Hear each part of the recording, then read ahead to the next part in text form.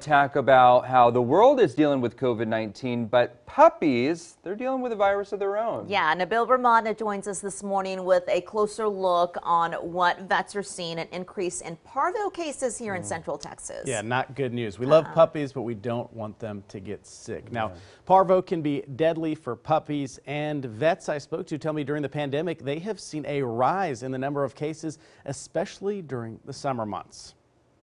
Life's been a little hectic. A new puppy can be a lot of work. A lot less sleep than normal. But with all the craziness. Sit.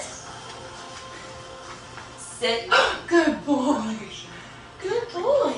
Puppies somehow always make us smile. This is Rusty. He is a 9-week-old mini golden doodle. Caroline Carrick just got Rusty, and since then she's been extra careful about where he goes because of the potential risk of Parvo. We have seen a huge increase in Parvo since COVID started. The Parvo virus mainly affects puppies. So many people have gotten puppies. So many people have time to go out and about and don't realize that until their puppy has been fully vaccinated, which typically occurs around 16 to 18 weeks of age, that they are susceptible to this virus. So what are the signs and symptoms your puppy might have Parvo? The big ones are vomiting and diarrhea.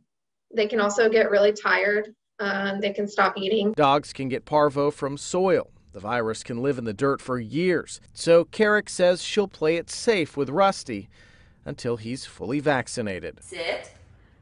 Good boy, Shane. Good job. God, you're so smart.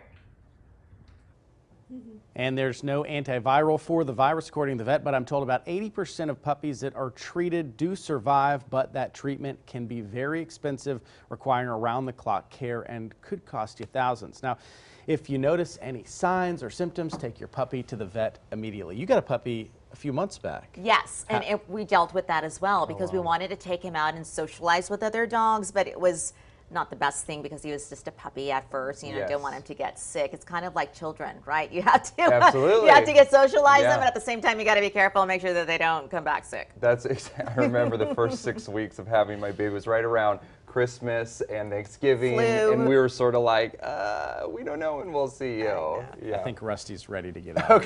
Okay, we'll have a play date with Rusty and my pup when they get older.